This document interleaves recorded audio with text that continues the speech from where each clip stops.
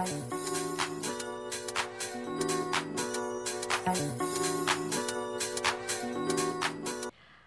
and welcome to the first episode of Why Not with Janice. And I'm the host, Janice. Today we have a special guest here, who's our first guest. Her name is Theresa Knipe. I want to welcome you here. Theresa Knipe is from the Excel Center Goodwill in Indiana. And welcome, Theresa. Thank you. Just want to talk to you about the program that you're involved with. Okay. Well, first of all, I'd like to thank you for bringing me on the show and having the opportunity to talk about our program that I'm involved with. So Excel Center is a high school, and it's for returning adults. We are an umbrella under Goodwill, Michiana Industries. And yes, it's the Goodwill that you think about with the retail stores. So everybody's like, oh, wow, what's going on with that? And Goodwill actually has lots of different missions underneath their umbrella. So they're more than just retail. They're more than just a store. Okay. So our high school is one of those missions that feeds for the education. And it started off in Indianapolis.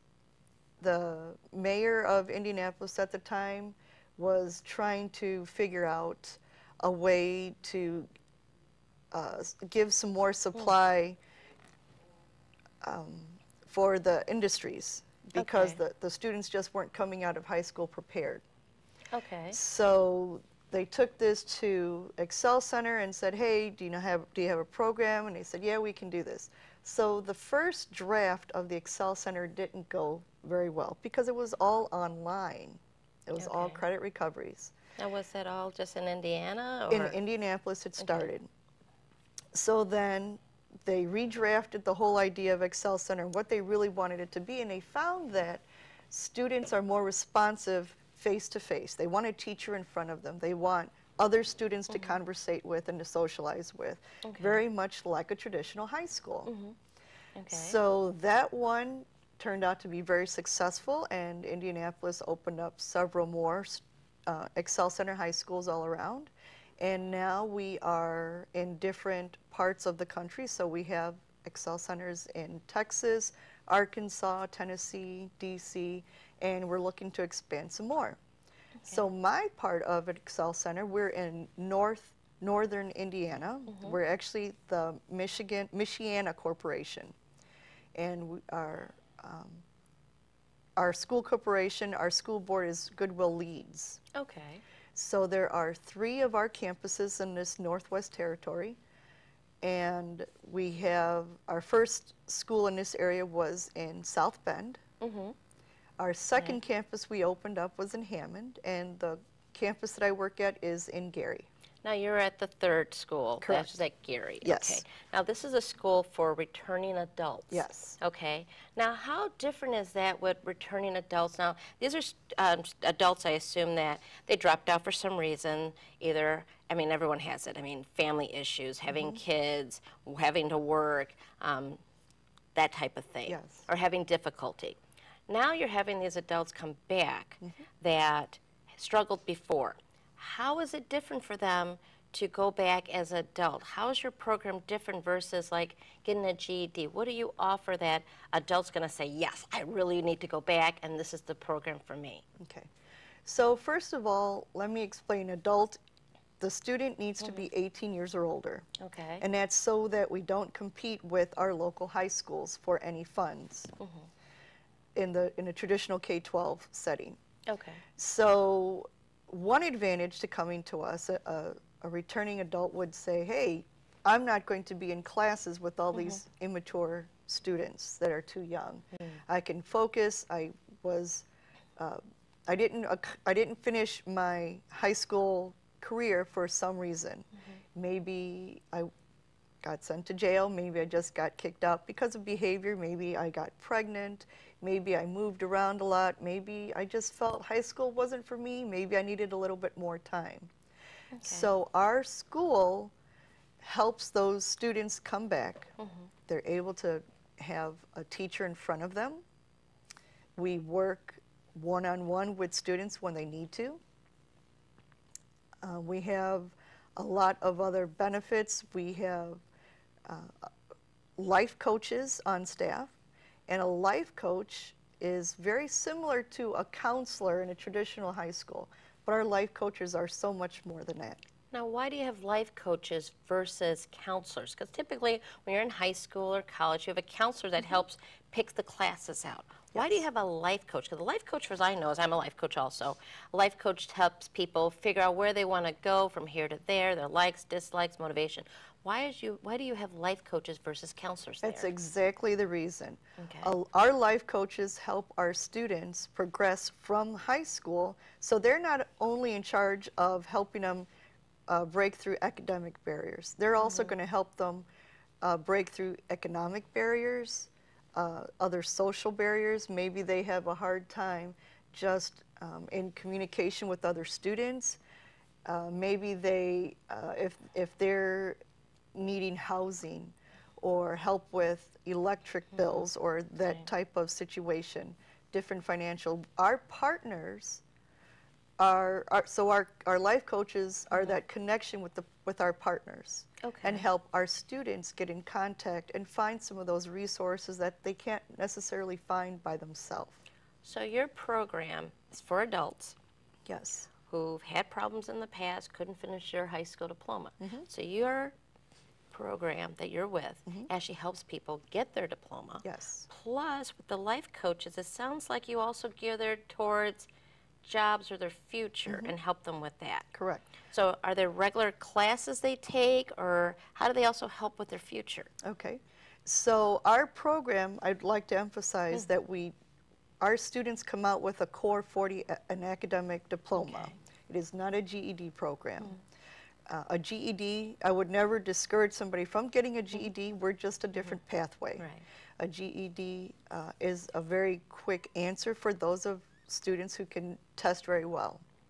Some students cannot test very well, and so they need to have that teacher in front of them. They prefer to get that high school diploma. And some employers would prefer a high school diploma. Now, I was reading, because this whole show is talking about empowering people, that even there's a big discrepancy in income from getting a high school diploma versus not getting a high school diploma. Do you kind of gear this towards your students and telling them get the diploma versus the GED? Why do you gear them that way? We don't gear them, they come to us. Okay. So we work with a lot of high schools. When they see a student that may not be on track with their high school career, they'll suggest us. They also suggest GED programs. So it depends on the student what they want to do. Now, one advantage to coming to us is with the help of our life coach, our students will learn some soft skills. So they will learn how to write resumes, how to interview, how to talk professionally, how to write professionally. They will also be enrolled in some sort of certification class, so a work study, or dual credit classes. So we want our students to transition from high school, ready for the workforce or the college force. So one of our requirements, in addition to getting that Core 40 diploma, is a work study certification or a dual credit in one of our partner colleges. Now, your requirements. Now, I know it's supposed to be people over 18. Yes. But are there any testing requirements, any contracts, anything that they have to do to be in that program, like even attendance? How do you work that out with the students? So I'd like to emphasize that our program is free. It is a Goodwill mission. So students that attend, the only thing that we ask of them is to be there for attendance. Now, that is very important because our program is accelerated.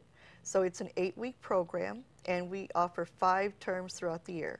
So they're 8 weeks every term. Wow. So it does go by fast. That's pretty fast. That is pretty fast. And 8 for weeks. some students, it's great because that's just what they need. Some of our students come in with already high school credits behind them. And so they might just need to finish with us to do a couple finishing courses, maybe do some credit recovery, and retake a class to get their GPA up if they want to do the college route.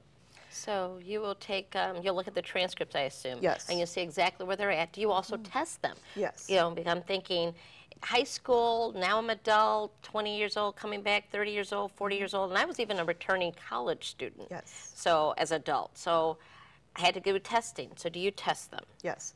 So what the process would look like is a student would come, they would apply. They can apply online or they can apply with us there in our campus. And we would give them a pre-test. Okay. And that's just to kind of figure out where are they starting with. You know, what are their what's their math level, what's their reading comprehension level. Okay. And that's going to help us figure out what classes to put them in. Because we don't want them to just be thrown into a class and not succeed like they might have already done in high school. Right. So once those come through, we look at their transcripts, and some students don't come in with any credits in their transcripts. So then they would start from 0, which is okay also. So they can come in. They can come in with 0 credits, and it would take them a little bit longer, but we offer 2 credits in the morning, 2 in the afternoon, and 2 in the evening. So the program is going to move as fast as the student wants it to move, but attendance is key. Because we're 8 weeks, missing 1 day is like missing a week. Okay. So it's very much up to the student to, you know, they need to be here. So as they advance through their high school program, through our program, they're going to also take our state required ECA tests. Okay. And those ECA tests are in math and in English. So your program is really geared, it sounds like a wonderful, great program. It's geared for adults. It seemed like even the timing, you can take classes, I understand, morning, afternoon, and evening. And depending on where they're at from their past history in high school, they can earn as many credits as they need. If they're 0, they can come back and take all the classes. 8 weeks and 5 terms a year. Now, how does that really fit into the program? A lot of these adults have kids, wives, husbands. How does your program connect it with the life of a regular adult that needs to do this? That's why we offer the different times of classes, because we want the student to be successful, but we understand that they have life happening also all around them. They have children, they have work, they have spouses they have to tend to. They have to get their kids off and on the bus. So our classes are designed so that there's 2 morning classes, so if they work at night, they can take a morning, they can skip the afternoon if they have to be there for their children, and then they can come back at night if they wish to do so. Now for our younger students, some parents have young babies. We take 7 weeks to 7 years old also, and that is also free. And we have a director in our corporation who has a phenomenal program. And it's more than just a drop-in center for us. So while the babies are learning, mom and dad is learning also. So that's your Kid Excel program that you have, your Kid Excel. So parents can come to school with their kids, and the kids are learning. It's not just a daycare.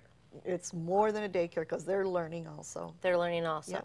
Now, do you have other activities for the adults also to make them feel like they're accepted and comfortable and welcome? Besides, I know you have the life coaches, but what other things do you do that helps the adult feel comfortable to go back? That's a hard thing. It's really hard to go back. It really is. I know for me going back to college, it was very hard. So I know for adults having to go back to high school and everything, that's very hard. So how do you make them feel comfortable? So culture is so important at our schools, and each one of our campuses run it a little bit different because our culture is a little different from campus to campus. But one activity that we like to focus on, we do pep rallies, we do end of the term celebrations to celebrate most improved student, academic performance, that sort of thing.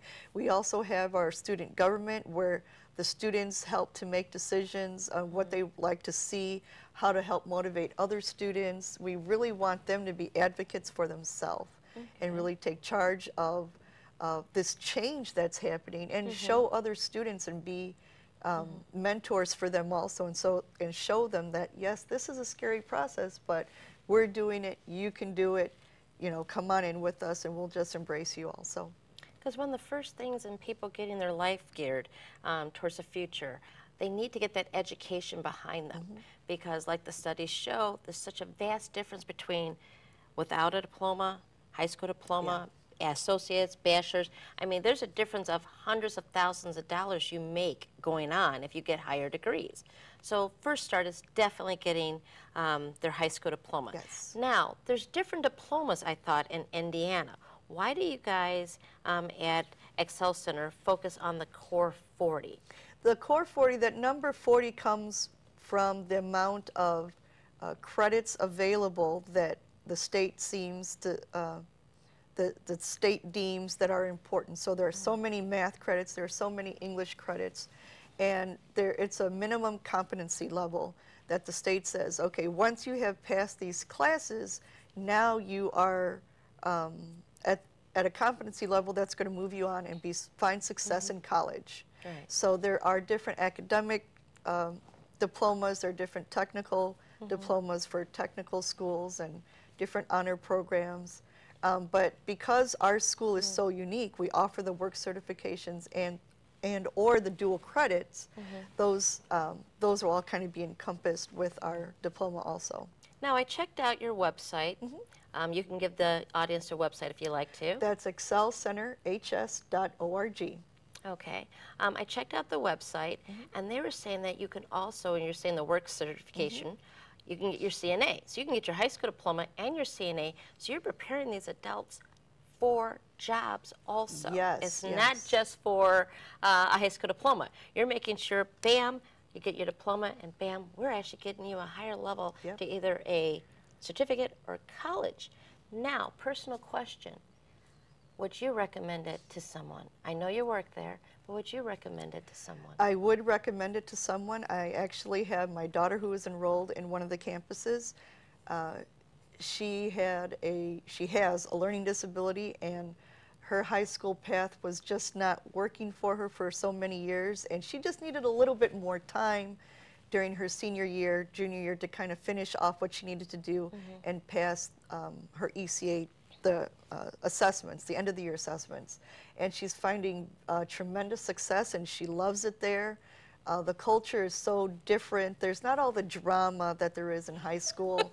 And you know, sometimes and especially in this day and age, bullying is not a nice thing, and it stops a lot of students and gives them a bad want to go back to school and do what they need to do. And when you're that age, you live and die by what's happening all around you. But at our schools, at our campuses, one thing, like I said, culture is very important to us, and the students know that, hey, they're all here for the same reason. Okay. They're all here for the same reason, so we're all going to get through it, and we're all going to graduate and walk across that stage. Yeah, I was going to ask you, how is the makeup of the students? Do they camaraderie, like they're all together, let's go for this, they're understanding?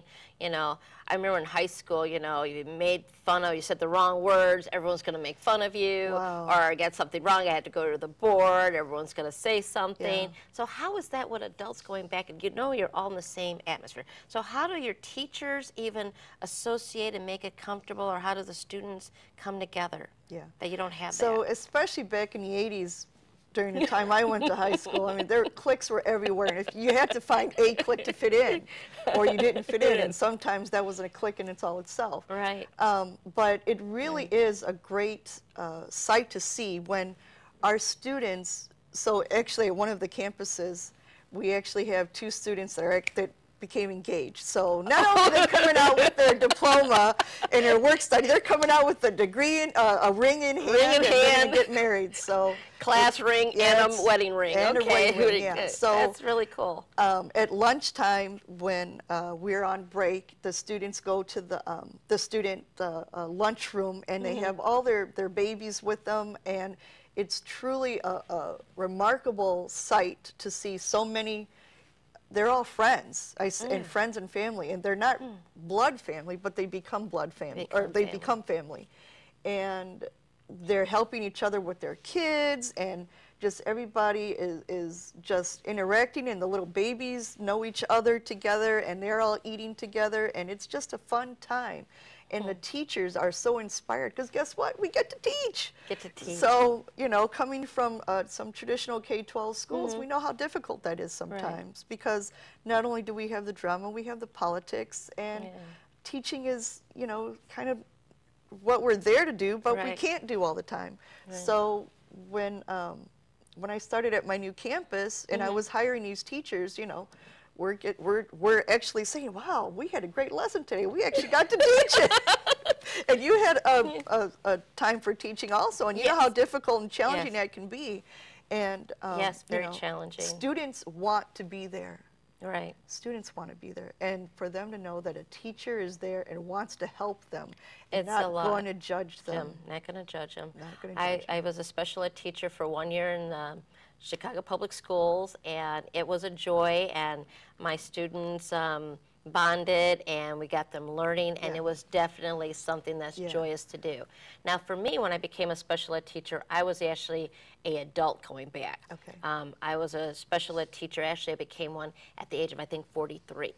Now, what I know about you also, teaching was not your first career. No. Now, so we also want to also empower people and tell people about even having to think about that second chance and thinking of different careers later on in life. Can you please tell us about that? I actually tried to stay away from teaching for as long as I could.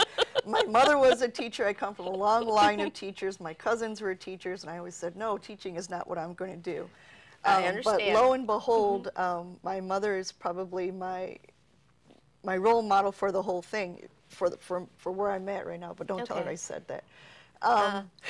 So my first profession, I was a chemist and worked in industry. Okay. And worked in industry for more than 10 years, and I always thought that that's where I was going to continue on. Okay. So due to some layoffs, and that gave me an opportunity to kind of really find what did I want to do, because I really wasn't jumping right back into industry. Okay.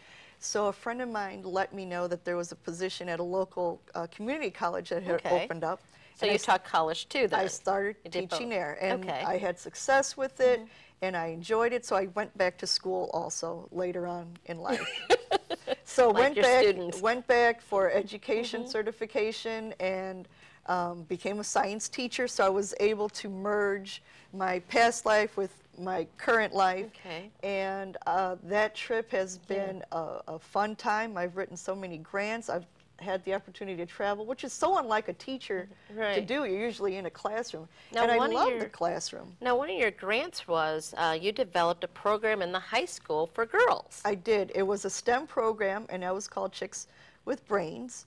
Chicks with Brains. And it was a great program at the time in the K-12, and the grant was reaching so many more programs than just mine, but mine was just a small part of that program.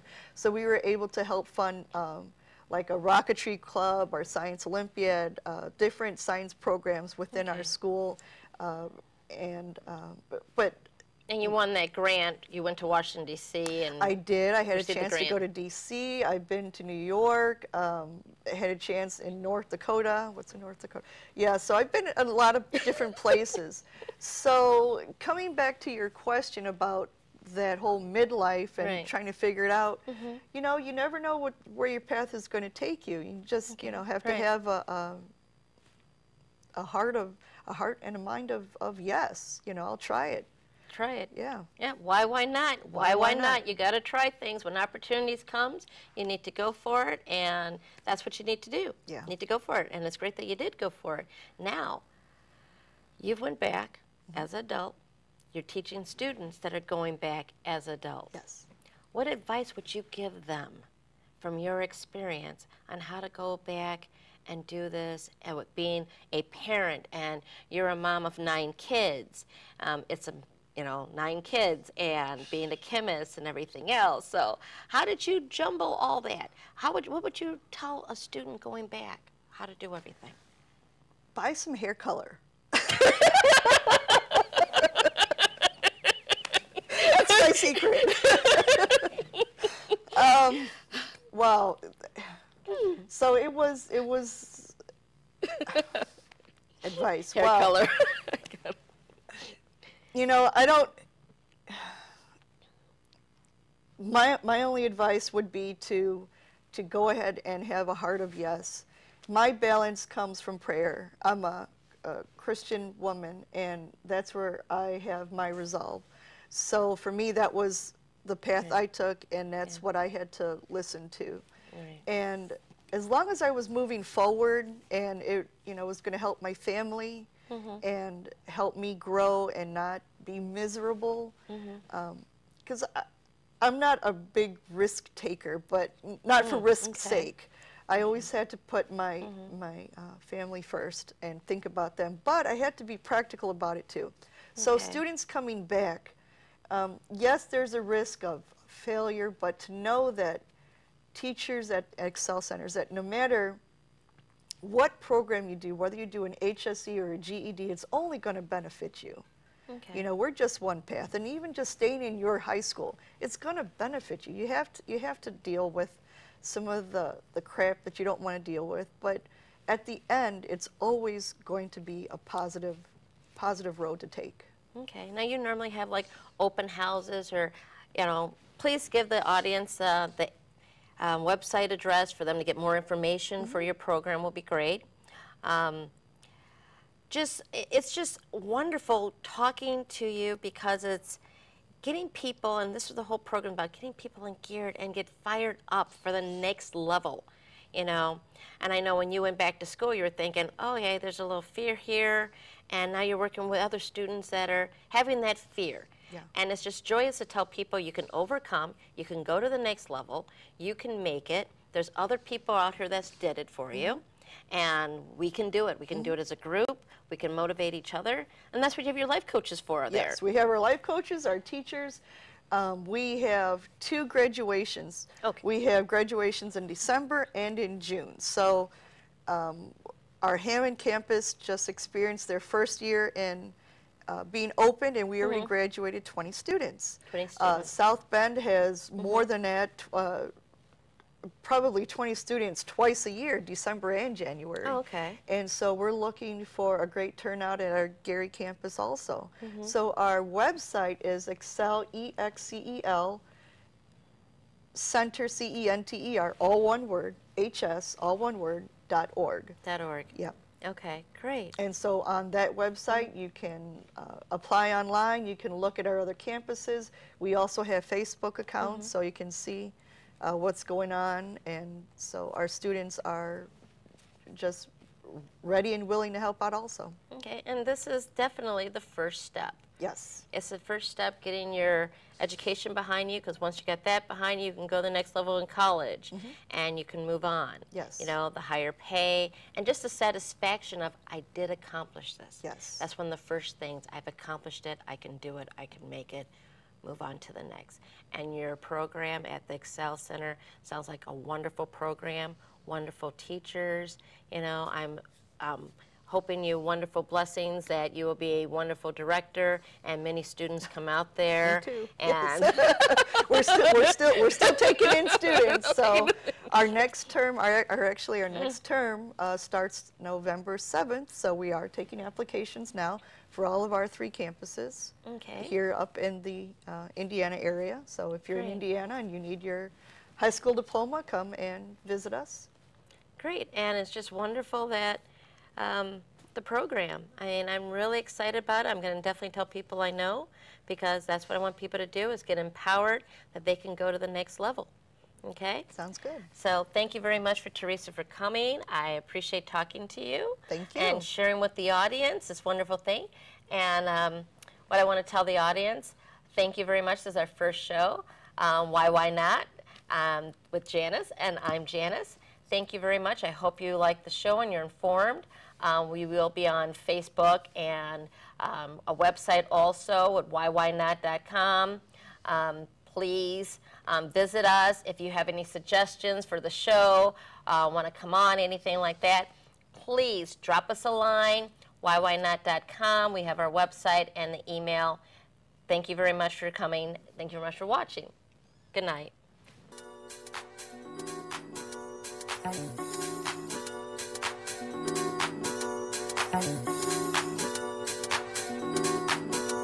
Thank you.